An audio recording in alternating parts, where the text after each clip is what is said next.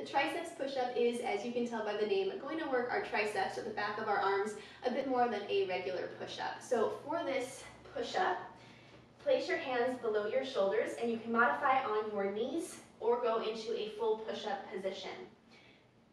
Squeeze your glutes, engage your core, and press your hands firmly into the floor. Now from here, unlike a regular push-up where your elbows are going out to the side, we're going to keep our elbows in really close to our body, in toward our waistline as you lower down.